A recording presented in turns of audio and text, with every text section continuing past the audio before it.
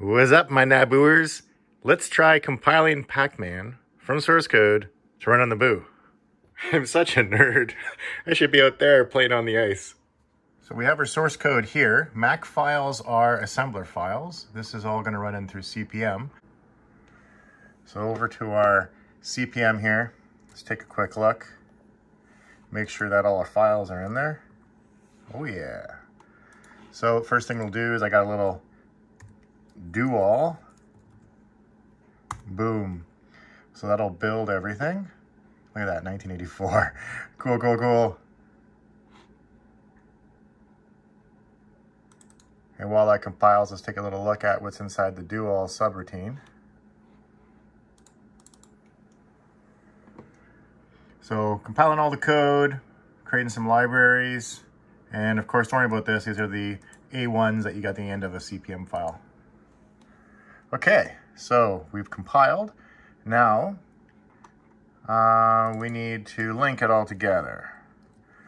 So I'll just paste in my link code here. Boom. Done, and we should exit with Pacman. Bam. Let's take a quick little look-see here. Where is our Pacman? Oh, there she is. Okay, so built. Now we got to jump into here again, and let's go F drive cap build. So this is a modified version of CPM that I created for from run CPM. So it'll actually run the CPM files from the NABU development server. So our output segment here is going to be 1, 2, 3, 4, 5, 6, B0. And it's not a directory segment. Our file name, I think it was pacman.com.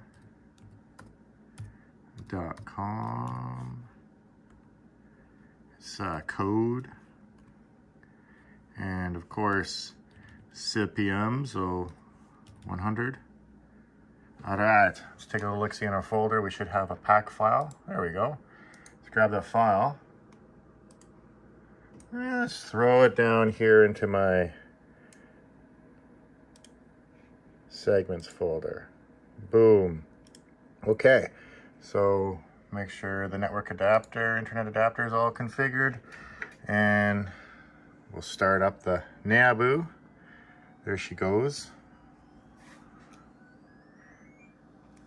And let's see what we end up with here. So, Pacman. The volume might be a little loud.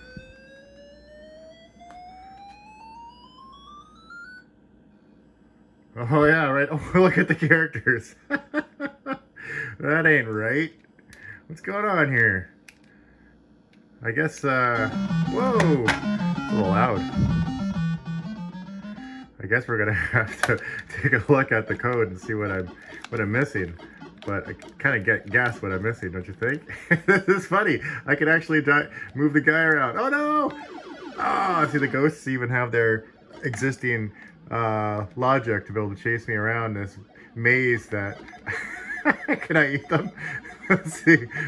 Oh, how did he get by me? I want to get by him. No!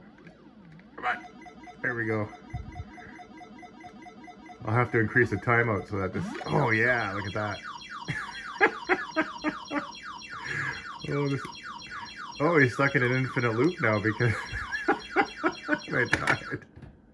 Too funny. Okay, I guess that's not a bad for the first try. So you might be wondering what I'm doing with all this stuff. Well, I'm creating a development environment for Leo so that he can compile his programs, because right now the NABUs don't have any storage and his storage isn't working. So what I've been doing is modifying CPM to work over the cloud, which we're calling Cloud CPM, which is super cool.